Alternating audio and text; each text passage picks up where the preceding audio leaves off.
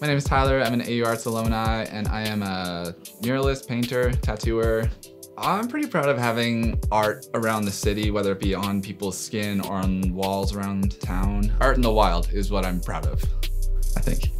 I think murals are important because it shows the humanity in like a city. I grew up here and I was living in Detroit at the time and kind of choosing what school to go to, and so the opportunity to come back to Calgary was really important to me, coming back to where it was kind of becoming more colorful and just like be part of that change and participate and contribute in any way I can and be inspired by it too. AUArts gave me focus and direction. They enabled me to make my own strategy and maximize what I wanted to do with it, instead of being like, here are the building blocks that we think you should have. It's here are the building blocks that you discover as you progress through your career.